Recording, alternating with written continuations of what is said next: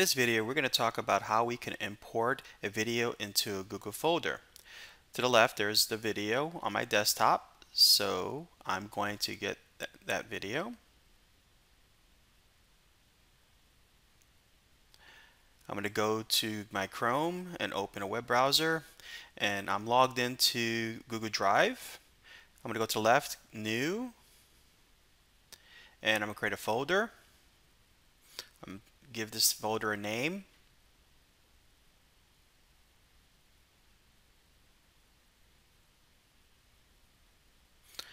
I'm going to click Close. Now I have that video folder right there.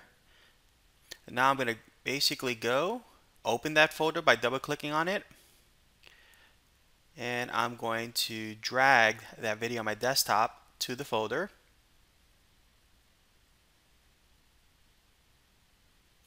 I'm going to double click on that video,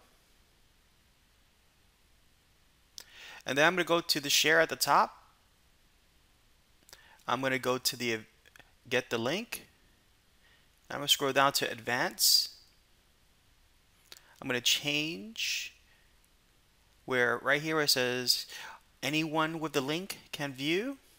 Save that. Click done. And then I'm going to go to the top, right, this little kind of shared box. I'm going to click on that.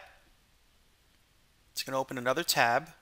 Then I'm going to go to see the videos there. Then I'm going to go to the three dots at the top and grab the embed item, and that's basically the code for that. So the three dots at the top, click on that, and that's going to give me the embed code. I'm going to copy that.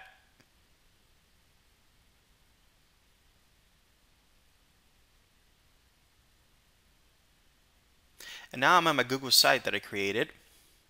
I'm going to click on the edit pencil. I'm going to go insert to your left. And then I'm going to grab a gadget. So I'm going to grab one of the gadgets. I'm going to type in here in the search embed. So I'm looking for an embed gadget that I can insert on my website.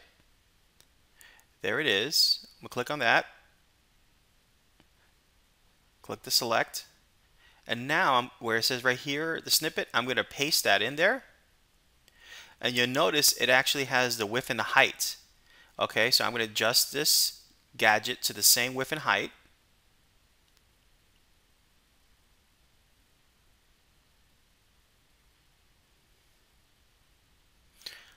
I'm going to click OK.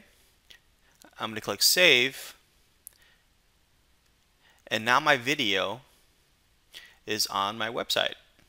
So people can go, I can refer people here, and I can click the video and it'll play right from my website. So this is an easy way to share videos from a Google folder onto a website, and then individuals can stream. And since we have Google Drive for our district, we have unlimited space. Thanks for watching. See you next time.